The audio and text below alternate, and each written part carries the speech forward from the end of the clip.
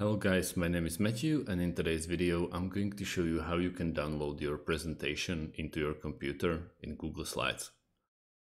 First of all, let's assume we are finished with this one and we want to download it. So what we are going to do, we are going to go to top left corner where the file is.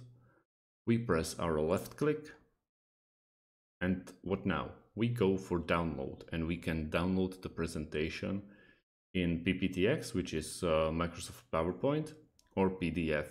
This is the most common options we are going to pick from.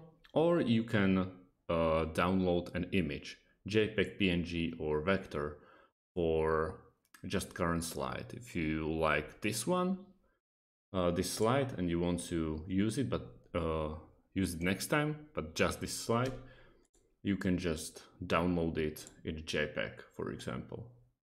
And as you can see, it's already downloaded. Well, I think it's a very easy way to download stuff from Google Slides. Once again, thanks for watching and see you in the next video.